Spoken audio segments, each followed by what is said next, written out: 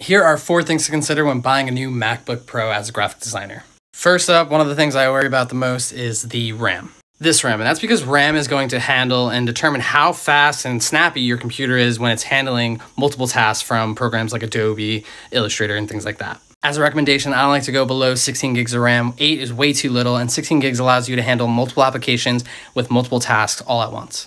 Next up is your CPU. You don't really have much choice when buying a Mac, and that's okay because it kind of eliminates all of the frustration trying to figure out which one's better.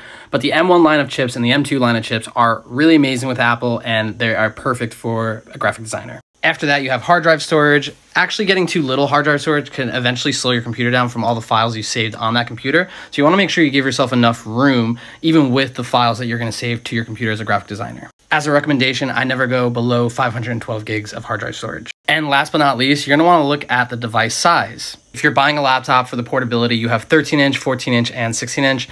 For me, 13-inch was sort of a little small. I eventually had one for work and it wasn't too bad. I now have the 14-inch. I think it's the perfect size for portability and also screen size in terms of working with programs and files and things like that. If you want more information about each of these categories, as well as my recommendations based on what kind of graphic designer you are, you can go ahead, read my full article over on my profile. And as always, if you want more tips on design, go ahead, like this video and follow me.